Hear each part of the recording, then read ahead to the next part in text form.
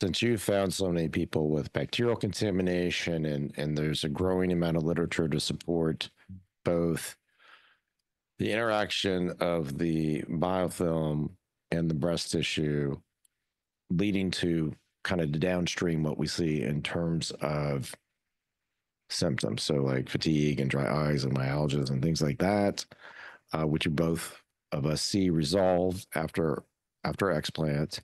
And then some of these newer concepts of things like fiberglass, growth factor 19, where that's been something that is elevated and then returns to more of a normal state. Because you and I both would like to have a biomarker to be able to, follow our patients and know that that is getting better, or identify them pre-op and say, oh, hey, well, this is what we find when someone has, Cutibacterium acnes, or if they have staph epidermidis, this biomarker is relevant. What are your thoughts about what is a growing amount of evidence supporting these biomarkers? I mean, I would love to have a tool like a diagnostic tool, a screening tool, or a tool that allows me to follow patient response over time, both before and after surgeries.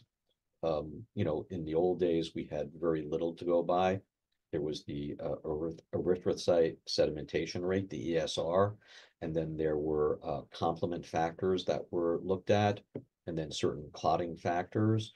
And now there's more significant understanding about inflammatory pathways in the body and drugs that we use to treat inflammation. And perhaps there are going to be precise markers that we use in the long term. I'm not a laboratory scientist.